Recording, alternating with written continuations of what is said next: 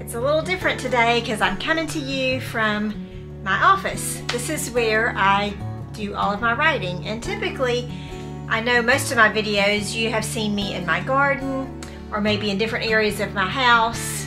Maybe I'm showing you things that I've thrifted or things that I'm growing. But today I am in my office sitting at my desk where I do most of my writing because I just wanted to come and say thank you. Daybook Blog has reached 350 subscribers, and for me that is huge.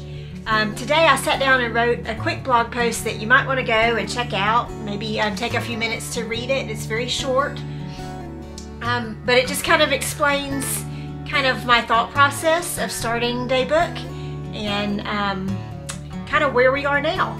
So to some, 350 may not sound like a big number, but for me it's huge.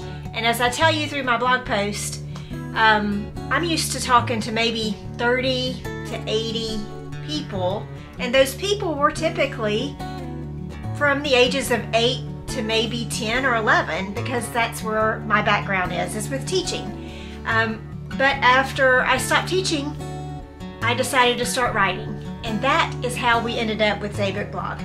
So I hope you'll go and read my little quick blog post, but most of all, I just wanted to say thank you for following me, thank you for joining me, and I'm so excited to have you on Daybook as we go through life, choosing to experience life as we want it and not settling for what everyone expects of us.